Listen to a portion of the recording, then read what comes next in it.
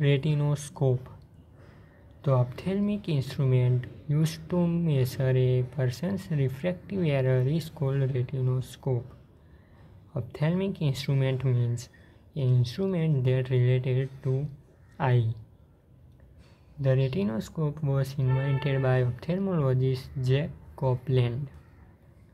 This examination is called retinoscopy, or the procedure that makes an examination of an person's refractive error is called retinoscopy.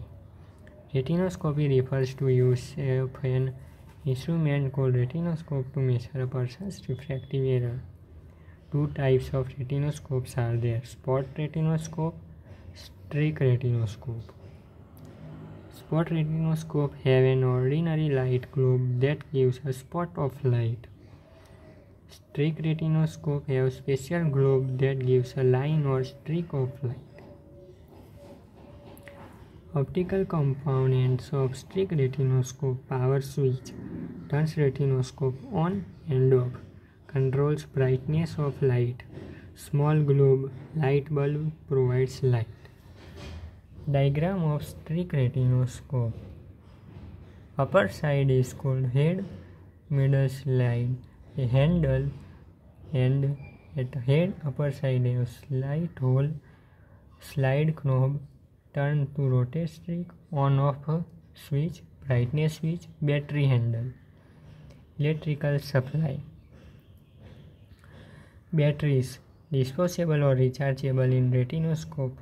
Handle a power cord to connect retinoscope to main electricity. Mirror reflects light from globe into person's eye. Slight hole, viewing hole, allows red reflect to be seen.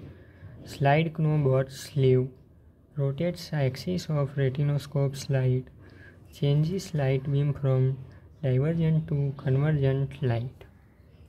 So this is diagram of streak retinoscope. If retinoscope is not working, it is usually because it needs new battery or rechargeable batteries need to be recharged.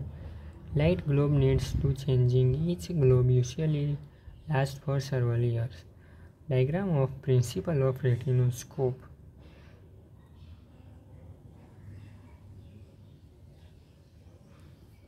So here observer, doctor, here patient's eye.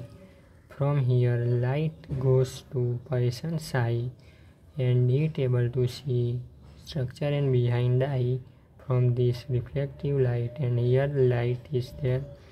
Here a lens that diverges this light and goes to patient's eye and doctor able to see. Diagram of principle of retinoscope is this.